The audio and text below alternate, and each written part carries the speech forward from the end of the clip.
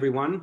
We're going to talk about Exodus, the Yetziat Mitzrayim, and Chipazon, the speed with which it happened.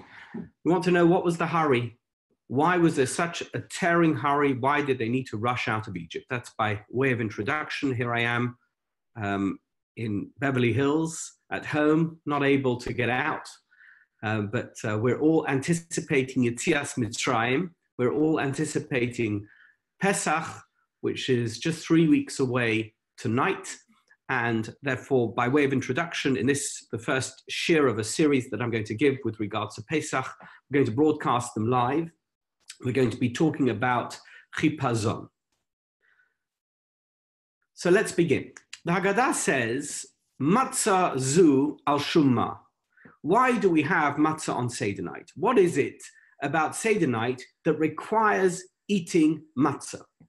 The reason that we give in the Haggadah is that our forefathers, their dough that they made as they were about to leave Egypt, did not have enough time to rise before God had revealed himself and that they had been freed. So they put the dough together, they mixed the flour, and they mixed it with water, whatever it is that they did. The dough didn't have time to rise. And therefore, the bread that they baked became matzah, became this kind of cracker bread without any air in it. And that's why we have matzah on Seder night. The actual phrase that is used in the Haggadah is Melech Malchei Ha-Melachim. The dough didn't rise before Melech Malchei Ha-Melachim, HaKadosh Baruch Hu, had revealed himself and they were redeemed. So the first question we're going to deal with today is why specifically here, with reference to the bread that didn't rise, the dough that didn't rise, is God referred to using this terminology of Melech Malchei Ha-Melachim? Why can't we just call him Hashem? Why can't we just call him Elokim? Why is he called Melech Malchei Ha-Melachim, which means the king of all kings? I want to just digress for a minute. I want to tell you a little story I once heard. I'm not sure that this is the correct name, but the name I have is Chizkiah ben Aaron. He was one of, I don't know if you know, in July of 1976, there was an Air France plane which was diverted and taken to Entebbe in Uganda. And there was a daring rescue.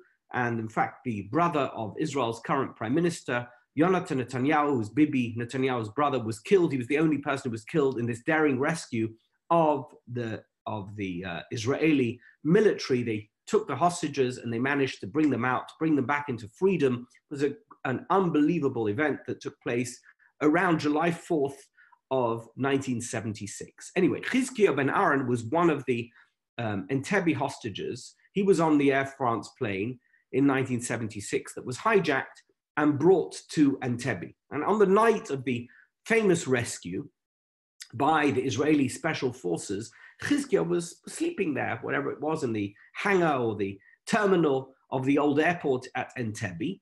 And he was sleeping in the terminal and he'd taken off the belt from his pants.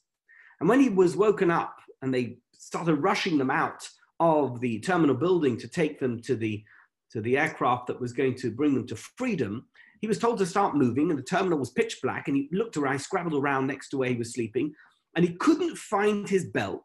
So he had to run off without it. He was holding onto his pants, so he didn't want his pants to fall down. He had no choice because he had to be freed, he had to be rescued.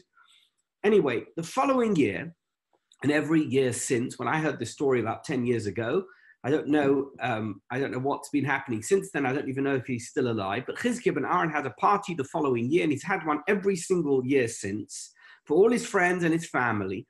And in honor of this anniversary, he asks all his friends to bring him a belt, and they have a big fire in the backyard of his house, and he burns all the belts. That's the way he commemorates the rescue from Entebbe. And he refers to this day, this anniversary day, as the Yom HaChagura, the day of the belts. Frankly, this whole focus on the belt, I mean, it's a cute story, but it's a bit ridiculous. Because this guy seems to be focusing on a quite superfluous aspect of the day. I mean, think about it. The man's life was at risk. He was threatened with almost certain death. And he was rescued And thankfully, he survived this ordeal and he's now alive. What is he celebrating? The fact that he managed to keep his pants as he ran off from Entebbe airport. He's turning this into the central theme of the anniversary of the day that he was rescued by Israel's special forces. I mean, come on, this was the day his life was saved. Who cares about a silly belt? We're going to come back to Chizkiah ben Aaron. But with that in mind, we know that when we name something, it's a clear indication of what is important. When we give something a name, any anniversary, for example, we just mentioned July 4th. July 4th in the American calendar is called Independence Day. Why? Because it is the day when the people in the colonies made themselves independent from the British. So it's called Independence Day all the way through to now. Doesn't matter. It's more than almost 250 years later. It's still called Independence Day because that day is special because it's the day that we became independent. The name the Torah gives Pesach is Chag Hamatzot. I mean, come on. What type of name is that? We just heard that the reason we ate matzahs is because the dough didn't have time to rise before God revealed himself and that they were freed. But it was God revealing himself and the freedom that was the point, not the silly dough. Who cares about the dough? It's like we just laughed at Chizkiah ben Aaron calling the day that he was rescued from Entebbe Yom HaChagura. How are we any different? If we call Pesach Chag Hamatzot, instead of calling it the Chag when we were revealed as the Jewish nation, the Chag when we encountered God, why are we calling it Chag Hamatzot? So this is the second question. First question, remember, was Melech Malchei Ha-Melachim. The second question we're going to deal with today is, are the matzahs really the primary factor of our exodus from Egypt? What difference does it make what we ate or did not eat when we left Egypt? Like Chizkiah's belt at Entebbe, it seems that the matzah is a complete irrelevance. Why is it the name of the Chag? Why is it the name of the festival? Why is it such a central theme for Pesach? Okay, now I'm going to read through the psukim that describe our exodus from Egypt. It can be found in Shemot, chapter 12, Yud Bet. Vayehi b'chtzi halayla. It was midnight that night. Vashem hika kol bechor be'eretz Mitzrayim. God smote all the firstborns in the land of Egypt. Mi bechor para hayoshev al kis'ah ad bechor hashvi asher bebeit habor v'chol bechor behema.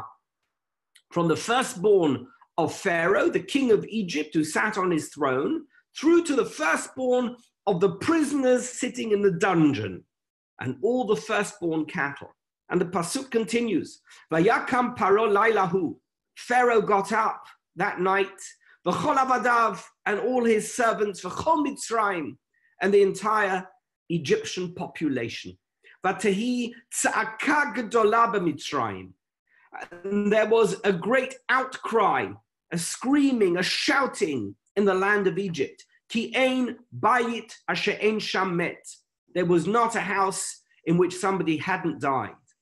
Vayikra Moshe, and Pharaoh called to Moshe Aaron and his brother Aaron. Laila, it's in the middle of the night. Vayomer, and he said, Kumu tzu'u mitoch ami. Get up and leave this country, get out from among my nation, go out. Gam atem, gam bnei Yisrael, ulechu ibdu et Hashem kedaberchem. You should go, and the Jewish nation should go, and you go and worship God as you said. Gam tzonechem, your sheep, gam bekarchem. Don't forget, these were all things that he refused to consider even a few hours of couple of days earlier. He had refused to consider letting the Jewish people go, and certainly not their cattle and their sheep. But he said, take it all. Take them as you said. Valechu uverachtem gam oti. Go and in your prayers make sure to bless me as well. Vatechezak Mitzrayim al ha'am. And the Egyptians pressurized the people. Lemaher leshalacham min haaretz, to speed them up, to hurry them, to leave the land. Ki amru kulanu meitim, because they said, we're all going to die. Vayisah ha'amet b'tzeko terem yechmatz, and the people took their dough before it was leavened. Mish'arotam tzururot b'simlotam al shichmam, their kneading troughs bound up in their clothes upon their shoulders. That is the psukim, those are the psukim dealing with the actual moment of the Exodus. It was at midnight, Pharaoh awoke, his own child had died, all the children in Egypt were dead, and he rushed the Jewish people out of Egypt. One more quote. This one is from chapter 16 in Shemot. Lo tochal alav chametz. You should not eat leavened bread together with the Korban Pesach. Shivat yamim tochal alav matzot. For 7 days you should eat matzah. Lechem oni, it is the bread of affliction. Ki v'chipazon yatzata me'eretz Mitzrayim, because you emerged out of Egypt in great haste. The word chipazon, in a great hurry. Leman tizkor et yom tzetcha me'eretz Mitzrayim kol yimei chayecha, so that you may remember the day that you left Egypt, all the days of your life. So I have a third question. We've asked 2 questions already. I want to ask you a third question. There seems to be nothing in Jewish history that was planned in greater detail than the Exodus from Egypt. Hundreds of years earlier, before any of this happened, Abraham, Isaac, Jacob were informed of the slavery and subsequent redemption. Every detail was foretold. But it seems that at the last minute, the whole thing turned into complete and utter chaos. Rather than a dignified exit from Egypt, the Jews were rushed out of Egypt in the middle of the night without even a chance to let their dough rise. Why was the redemption so rushed? Why was it so disorganized? What was the reason for the haste? What was the reason for the hurry? Couldn't God have given us a few more hours or even days that we could get out of Egypt in an organized, dignified manner? Surely. Another day, give them 24 hours, pack your things up, and then you can go. You know, in Shemot, in chapter 12, in the Pasuk Yud Zayin, it says as follows, Ushmartem et hamatzot. You should guard the matzahs. By the way, that's where the word shmura comes from. Shmura matzah. You've heard of shmura matzah. The word shmura comes from this pasuk. Ushmartem et hamatzot. You should guard the matzot. So Rashi says that this means that one should ensure that the matzah does not have any possibility of becoming chametz. So too, it doesn't have any possibility of coming chametz. In other words, while it is being prepared, one should make sure that it is done as quickly as possible to prevent any chance of it turning into chametz. Rashi also quotes, in the same Rashi, you look it up, he quotes Rabbi Yoshia, who says that the word matzot can also be read as, think about what the letters of the word matzot, mem, tzadi, vav, and taf. Spells a similar word, mitzvot. Matzot and mitzvot use the same Hebrew letters. So Yeshua says that actually the word matzot can be read mitzvot, just as one should be careful about the matzot, that they don't have any opportunity to become chametz. So too, one should always make sure not to let mitzvot turn into chametz. In other words, one should do the mitzvah immediately when it comes to hand. I'm going to quote it to you. Listen carefully to what the quotation is from Chazal. Mitzvah haba'a liyadcha, a mitzvah that comes to your hand, al tachmitzena, from the same word, chametz. Don't allow it to turn into chametz. Don't let it go. Don't let it slip through your fingers. Don't let it become old. Do it right away. Al tachmitzena. Now, this quite cryptic and cute derivation is explained by the Maharal in his commentary on Rashi. His commentary, the Maharal's commentary, is called Gur Aryeh. The Torah could simply have said, Tishmeru mi chametz. If I wanted to tell you that you should be careful never to allow chametz to come into contact with anything, could say, Tishmeru mi chametz, be careful that the matzah doesn't turn into chametz. Why does the Torah use this very strange formulation of ushmartem et hamatzot? You should guard the matzot. And the reason is, says the Maharal, so that we have this interchange, this ambiguity with the word matzot, that it can also be read as the word mitzvot, to let you know that zerizut, speed, haste, doing something in a hurry in the performance of a mitzvah is a very good thing. And the practical application of this can be found with the mitzvah of Brit Milah. What's the mitzvah of Brit Milah? On the 8th day, you have to make sure to circumcise your son. So when do you do it? I mean, we've all been to a Brit. When do we do the Brit Milah? First thing in the morning. Why do we do it first thing in the morning? The reason we do it first thing in the morning is because we want to be zerizim. We want to make sure, mitzvah baliyadcha al tachmitzena. Don't allow the mitzvah to become chametz. You could do it in the afternoon. It's also the 8th day. Nothing wrong with doing Brit Milah in the afternoon. If you had to, by the way, you should do it in the afternoon. If the Moel isn't available until later in the day, of course you can only do it then because we're not a Mohel. However, if a mitzvah comes to your hand and you're able to do it, al tachmitzena, you should do it right away. Rav Yitzchak Hutner, in his Sefer Pachad Yitzchak, explains that Rabbi Shiur's derivation explicitly means that in the same way as matzot must be prepared bizrizut, otherwise they might become chametz, so too any mitzvah must be done quickly, immediately, without any delay, so that they don't become, as it were, chametz. It is not an enhanced way of doing it, to do it quickly. If you don't do it immediately, you're actually potentially spoiling the mitzvah, just like dough rising ruins the matzah. But why? Truthfully, let's think about it. Why? If a mitzvah is going to get done anyway, who cares if it was done later? Why does it really matter? Why is it so important? How can you compare a matzah, which actually does get ruined? The dough will get ruined if you let it rise. It won't be able to be matzah. How can you compare that to a mitzvah, which is done properly only 2, 3, 4 hours later or the next day? Even if it is done late, the mitzvah gets done. Doesn't mean it's not done. There must be a reason that fits both with matzah and mitzvot that actually makes sense.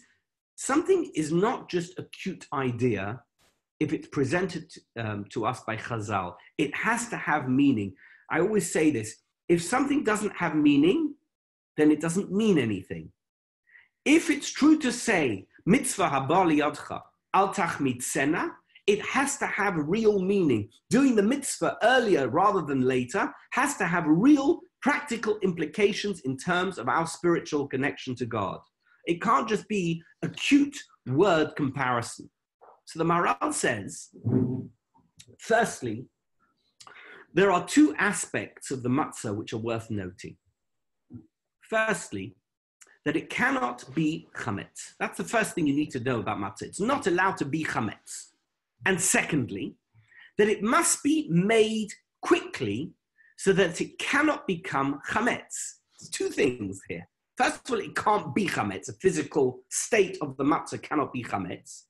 And the second thing is that it has to be made quickly in order for it not to become chametz.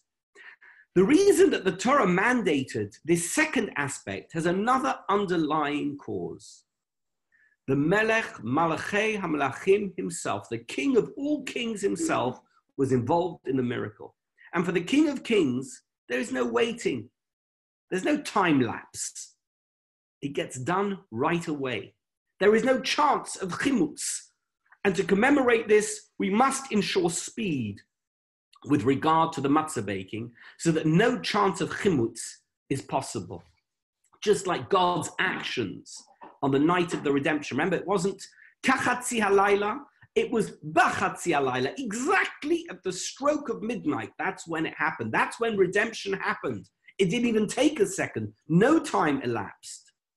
Every mitzvah that comes your way, time and timing are of great importance. Nothing should interfere with the performance of a mitzvah. It must be done immediately. A mitzvah cannot be like ordinary stuff, bound by time, bound by the laws of physics. A mitzvah has to be supernatural, outside of the boundaries of ordinary natural law. It follows that if one does not do a mitzvah quickly, it somehow will become contaminated by time. So the fourth question is, based on what we just heard from the Maharal and the lead up to that, what is it about the passing of time that contaminates a mitzvah? Why is it that time will contaminate a mitzvah? We understand that God is beyond time and space, but what is it about time in our physical world that is going to contaminate a mitzvah to the extent that we say, mitzvah haba liyadcha al tachmitzena? Okay, I'm going to have another digression. The Maharal says that while the death of a true tzaddik is a huge loss for those he's left behind, for the tzaddik, it can be considered quite a positive thing, because on this world, he or she she's going to be at the highest, he or she is going to be at the highest spiritual level that a human being can ever reach, but nonetheless, they are prevented at some level from the full realization of spiritual existence, because they are held here in time and space. They have a body and they're bound by the time and the physics of their life. Even Moshe Rabbeinu, Moses himself, who communicated with God panim el panim, as we said in last week's Parsha in Kitisa, was not on the ultimate level of spirituality that it is possible to be in the ultimate world of truth. A true tzaddik is worthy of such a status, but can only ever achieve it after they've died. And he or she therefore covets, in some respect, will covet olam haba, the afterlife. But why is it that a tzaddik can't realize their full spiritual interaction with God in this world? What is it that's holding them back? Why is it only possible in olam haba? The Maharal says in several places that the physical world acts like a curtain between us and God. It acts as a separation between humanity, sentient humans, and the divine presence.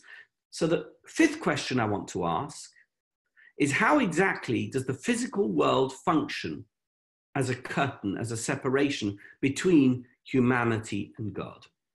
So I've asked you 5 questions. I'm not going to go over them, but we will answer them in sequence, starting with question number 5. But in order to answer all of these 5 questions, we're going to have to deal with a central reality of the physical world and understand it in terms of Jewish tradition.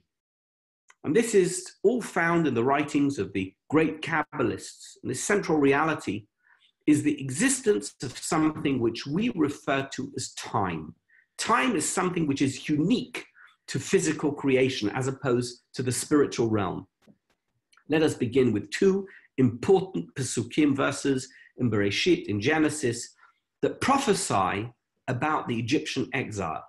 So in chapter 15 of Bereshit, God tells Avram, as he was known then, he wasn't yet Abraham, he was just Avram, Yadoa Teda, Ki ger yeh zaracha be'eretz lo lahem. You can be certain that your descendants will be strangers in a land that is not theirs. Va'avadum, and shall serve them in that land. Ve'indu otam 400 shana, and they shall afflict them for 400 years. Note that, 400 years. V'gam et hagoy asher ya'avodu, and also the nation I will judge, the nation that enslaves them, I will judge, Dan Anochi, Va'achrei kain yetz'u birchush gadol, and afterwards your descendants will come out of the land, wherever it is, not specified here as Egypt, will come out with great wealth. And continues the pasuk, Va'ata tavo el avotecha b'shalom, and you will go to your fathers in peace. Tikaver b'seva tova, you will be buried in a good, ripe old age. And now, listen to this pasuk. V'dor revi'i yashuvu heina, and the fourth generation of your descendants shall return here. So I'm going to ask you a question. In the first pasuk I quoted, what was the time span that was given? 400 years. What's the time span that we just heard in the last pasuk I quoted? 4 generations. So which is it? Is it 400 years? Or is it 4 generations? I mean, stick with the theme, people. We're either going to have 400 years or we're going to have 4 generations. Which one is it? Why does the pasuk change in its definition of the time span that will elapse during the course of the enslavement in the unknown as yet land, which was, as it turned out, the land of Egypt? I want to quote something to you from the Vilna Gaon. It is stunning. It's absolutely remarkable. Listen carefully. Destruction is determined by time, but correction is determined by humans. I'm going to say it again. Beautiful. Destruction is determined by time. Correction is determined by humans. This exact idea is beautifully reflected in the division of mitzvot in the Torah. Think about it. This is just so beautiful. There are 248 positive commandments. Do this, do that, whatever the commandments are. And there's 365 negative commandments. Don't do this, don't do that, etc. The Gemara in Makot, the Gemara is in Chaf Gimel Daf Omid Beis, Daf Chaf Gimel Omid Beis, 23b. Rav Simloi learned as follows. Rabbi Simloi was a great darshan, quoted a few times across the Talmud. And he is the one who delivered to us this information about the 613 mitzvot and their division. Moshe was given 613 mitzvot. That's what the Torah contains. 365 negative commandments, corresponding to the days of the solar calendar, the solar year, and 248 positive mitzvot, positive commandments, corresponding to the individual moving parts of the human body. What did the Vilna Gaon say?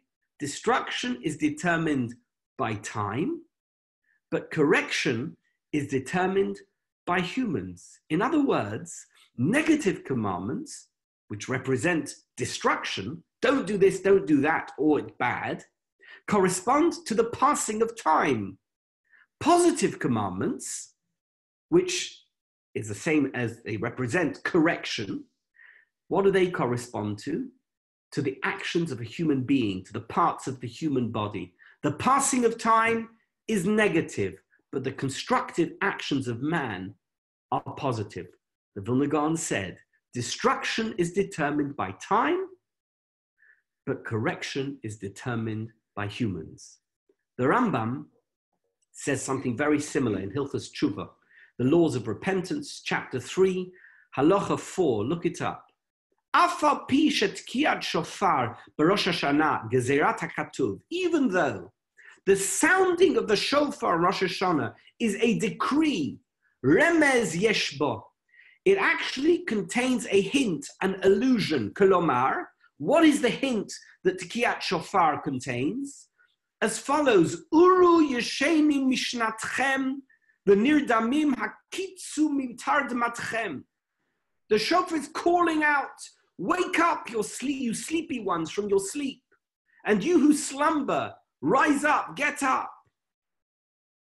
And v'chizru b'tshuva, v'zichru bara'achem, inspect your deeds, repent, chipsu b'ma'asechem, remember your Creator, zichru bara'achem. Elu hashochachim et ha'emet b'havlei hazman, those who forget the truth, and here's the quote, b'havlei hazman, in the passing of time, v'shogim, and here again, kol shenatam behevel, Throughout the year, they devote their energies to vanity, varik, and emptiness, asher lo yo'il velo yatzil, which won't benefit them, it won't save them. Habitu lenafshotechem, says the Rambam. Look to your souls. Vehitivu darchechem, improve your ways, umalalechem, and your deeds. V'yazov kol echad mikem darko hara'a machshavto asher lo tova.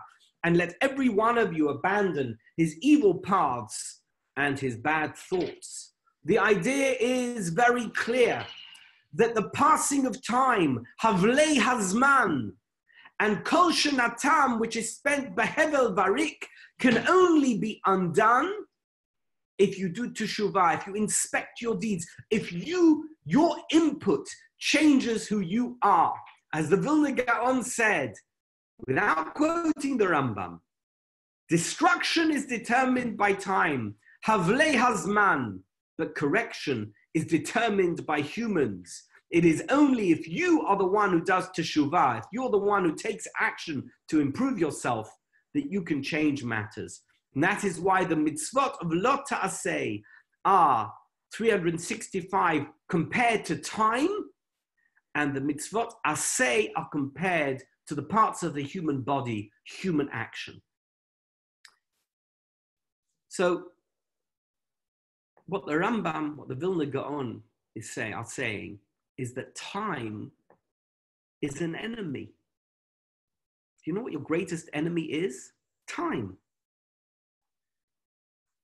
So let's, just before I get to answering our 5 questions, let's just take a look at Rav Hutner again, the Pachad Yitzchak, to help us understand this fundamental concept expressed by the Vilna Gaon and alluded to in the Rambam. What is it about time that is so destructive? And what is it that a human being can do to correct this destruction?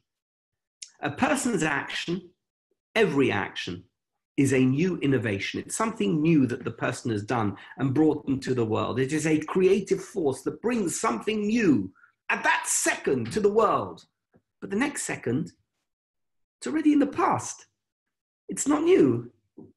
It's not original. The essence of its creativity has been dulled by the passage of time. In Megillat Esther, we see a reference. Achashverosh turned to people known as, we just had Purim, right? They were known as Yodei Ha'itim, knowers of time. Achashverosh turned to them for advice. Who were they? The Maharal explains that those who understand the effects of time always understand the secrets of life in this world. They understand how time impacts on any given situation and can even predict how time is going to affect the future. What does it say in Pirkei Avot? Ezu Chacham? Haro'eh et hanolad. Somebody who can see that which hasn't happened yet. Somebody who can anticipate the effects of time on a particular situation, set of circumstances, on himself, on his family, on his community. What is the impact of time? Haro'eh et hanolad. That is a chacham.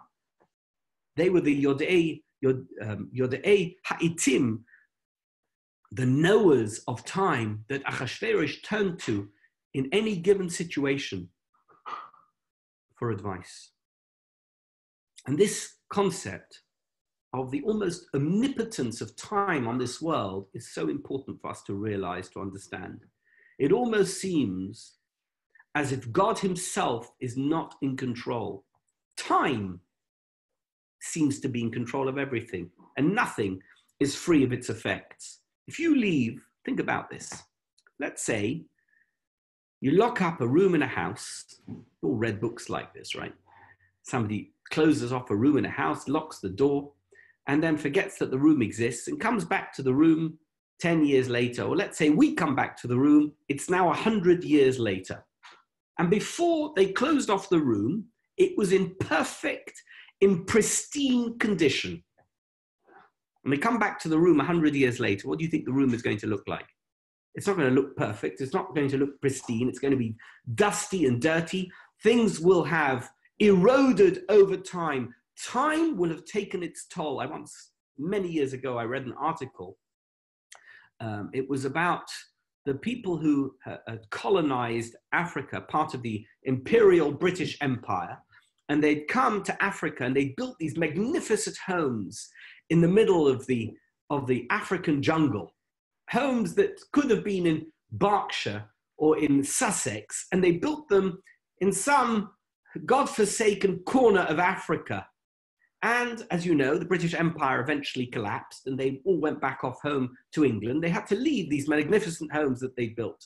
And now it was 50 or 80 years later, and some photographer went to Africa to photograph all these beautiful, majestic mansions that had been built in Africa.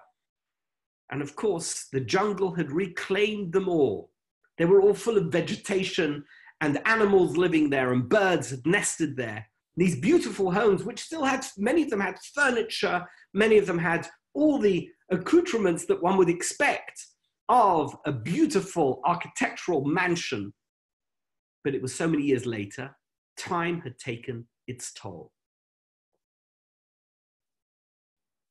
And that's why the Rambam says that time obscures the truth. Because although we know that God is in charge and that this is the ultimate truth, time seems to fly in the face of this truth, to undermine it. The only antidote to time is human action. Humans can, to some extent, fight with time. How does a room remain clean despite time? How is that possible? Do you know how? Because a human being cleans it. It is an unequal battle. That's the truth. But any success against what time does is only going to be due to human effort. Had whoever they were, those who had settled as colonists in Africa, remained in those homes, and you'd come back there 50 or 100 years later, those homes would still be in pristine condition. Why? Because a whole team of servants would have made sure that this home would be free of vegetation encroaching its way into the masonry, and would be free of animals who lived there and birds nesting there. They would have made sure to keep the home in perfect condition. Time took its toll. Human beings could have reversed that. It is this combination of forces that will help us understand how time plays such an important role in the redemption, in Yetziat Mitzrayim, in the redemption from Egypt, and why everything had to happen in such a hurry. And with this concept, we can now begin to answer all 5 questions. I want to quickly repeat the 5 questions again, so we can see how what we've learnt can help us answer them. So I'm going to go through them one by one, and then as I go through them, we'll answer each question until we get through to back to question number 1. Let's start with the last one, with question number 5. How exactly does the physical world function as a curtain, as a separation between humanity and God? So the answer is, the separation caused by the physical world comes about because it seems that time acts independently of God. And this illusion prevents us from sustaining contact with God. Even if we encounter God, we have a God moment. We have a spiritual revelation. It's amazing. And the next second, it's gone. Imagine you had a deep spiritual experience on Yom Kippur. The next day, it's not Yom Kippur anymore. You didn't have that experience right now. You had it yesterday. It's in the past. And this seems to be telling us that time is outside of God. We constantly need to find God. It's an illusion, and it prevents us getting close to God. Only in an eternal world, outside of the confines of time, can our relationship with God be constant, unfiltered, uninterrupted, uncontaminated. Time is a contaminator. It's a poison. It draws us away from God. So that's the curtain. But let's answer the fourth question. How is it possible for the passing of time to contaminate a mitzvah specifically? And the answer is quite simple. The more you allow a mitzvah to become the subject of elapsing time, the more you're removing the eternal aspect of the mitzvah that can only be realized at the very second that it became possible to do that mitzvah. Once the mitzvah is subjected to the control of time, and time has elapsed, the mitzvah becomes contaminated and impure. That's why we have to do a bris milah right away. Mitzvah, bo liyotcha, al tachmitzena. Let's get to it right away, because each minute that passes that you haven't done the mitzvah, time will have eroded that mitzvah. In the same way as each minute that you've allowed the dough to rise, that dough is turning into chametz. That's how matzah and mitzvah can be compared. The common denominator is that both Yetzias Mitzrayim, the exodus from Egypt, and the performance of mitzvahs involves the Jewish people. Yetzias Mitzrayim gave birth to the Jewish nation. We're only here because of that seminal moment in our history known as the exodus from Egypt. The performance of a mitzvah is the essence of a Jewish person, the Jewish people and a Jewish person. A mitzvah can only happen because you do it. It can't happen. It can't happen independently of you as a Jew. The mitzvah can only happen because you're Jewish and you're going to do it. Pachad Yitzchak says that ultimately a mitzvah is outside the boundaries of time. It's kind of an independent entity. We're claiming it.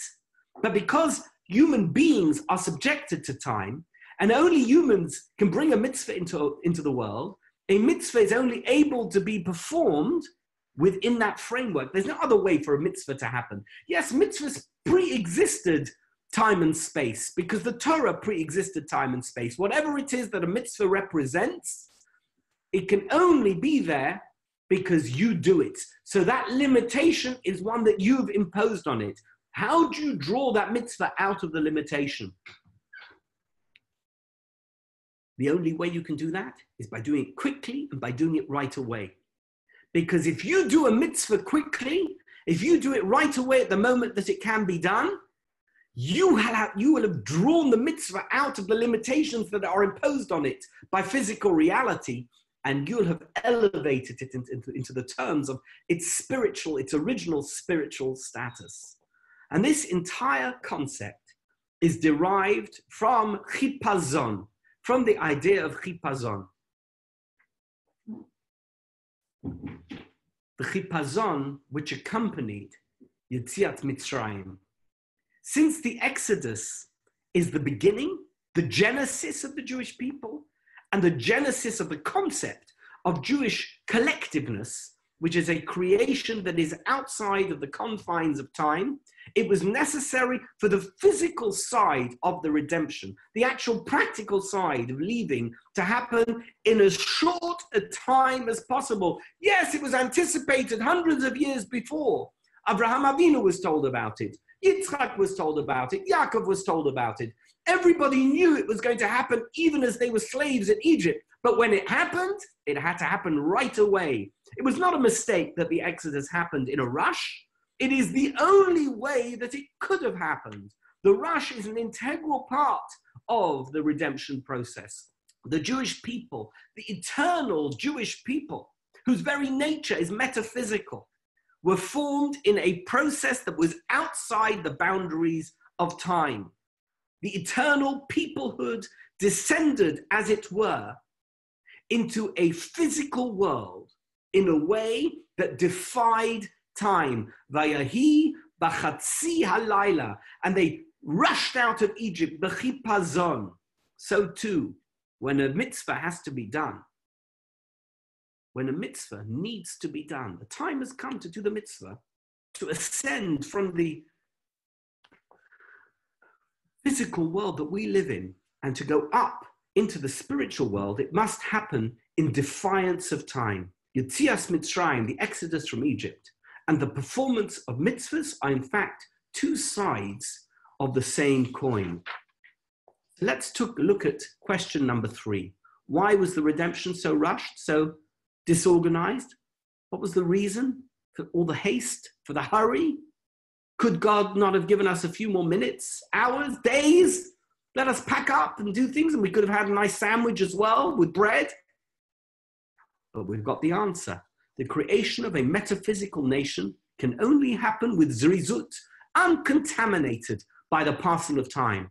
That is exactly what the Exodus was about. And what about question number 2? It seemed, when we first started the Shiur, that Matzah is a completely irrelevant aspect of the Exodus narrative, like the Chagura, remember? So why is it the name of the festival? Why is it such a central motif?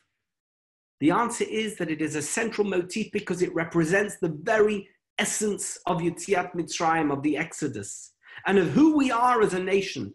Our nationhood is not bound by the confines of time. We are beyond time. The Matzah exactly represents this concept.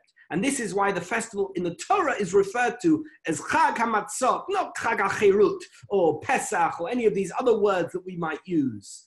It's not the festival of nationhood. It's not Independence Day.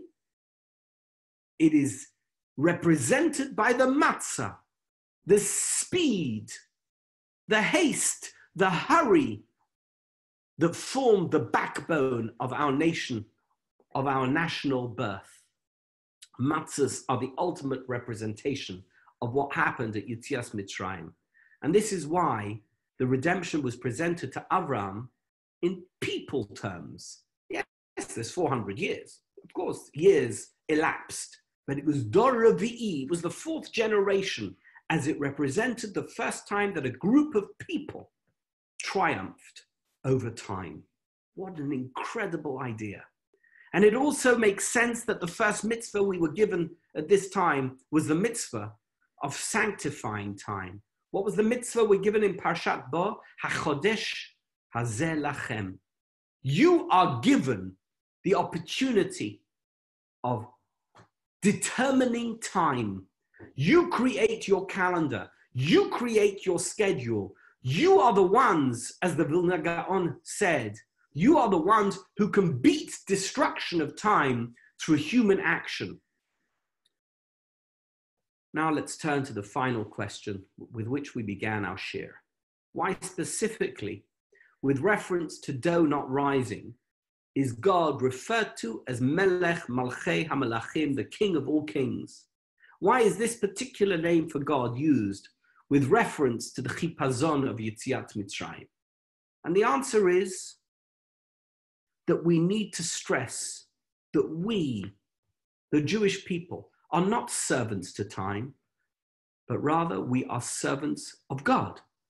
If we are servants of time, we're just the servants of a servant, because time is a servant of God. Although it seems that we are, sometimes to us, we can think of ourselves as being the servants of time. We get older, time passes, we can't seem to help it. We've got no ability to control the passing of time. Sometimes we may even think that time is king, because what choice do we have but to bow to time? Ultimately, however, time is a servant of God, and therefore, in the description of Yetziat Mitzrayim and the hastiness that accompanied it, for all the reasons that we've already enumerated, the God of Yetziat Mitzrayim is described in terms that reflect the essence of the event being described. The Jewish people's formation came about outside of the realms of time because God is Melech Malchei Ha-Melachim. With that, I'd like to thank my very dear friend, Rabbi Yoshua Hartman in London, from whom most of the material in this Shiur is derived. His parish on the Maharal is, as many of you know, absolutely fantastic. His scholarship is exceptional. We went through this piece many, many years ago, and I'm delighted to repeat it and to cite his name and to thank him for having shared many of the concepts in it with me. May we be zocha to a geula b'chipazon, in a great hurry and in great haste. Thank you all so much.